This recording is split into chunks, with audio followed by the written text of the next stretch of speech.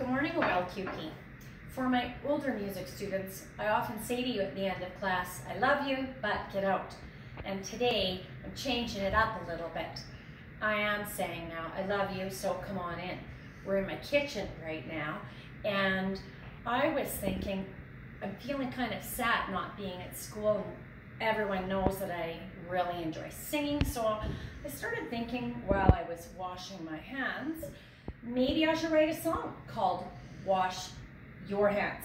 And what could we do at home that would still be kind of fun and I still would get to talk to you?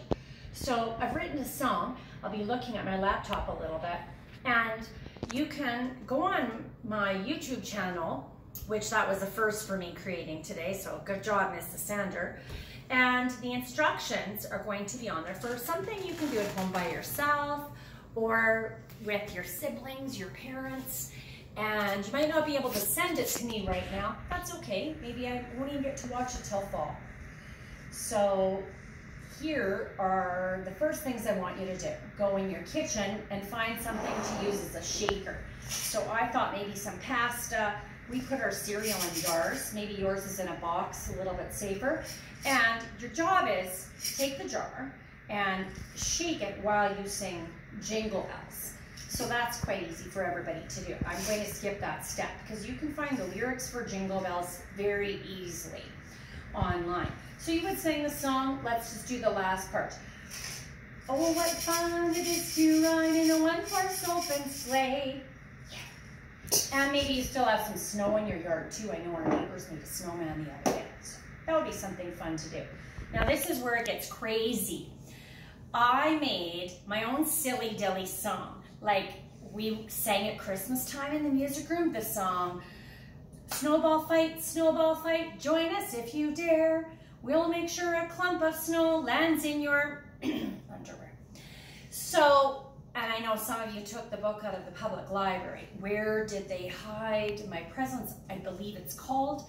And I want to say Alan Krantz, not sure, but when I go back to school tomorrow, I can get that book and find that resource for you. So here's my song, Wash Your Hands. Your first job is going to be read it, then you have to sing it, then you have to act it out with soap and water. That's pretty easy. So let's do that first step together. Here we are. All right. So water. My videographer, thank you very much, but can you please let me know if the water's too loud? Here we go. Great. Wash your hands, wash your hands, wash them all day long. Wash and wash and wash and wash just while you sing this song. Oh, wash your hands, wash them all day long. Use some soap and sing along, 'cause washing is not wrong. Forgot about scrolling down. Sitting in my chair, far away from you. I will stay at home to keep the spread of flu. Making videos, drink coffee all day long. Miss my students and my school. And sing this silly song. Oh, wash my hands, wash them all day long. Wash and wash and wash on wash just while you sing this song. Oh, wash my hands, wash your hands, wash them all day long. Use some soap and sing all day, 'cause washing is not wrong.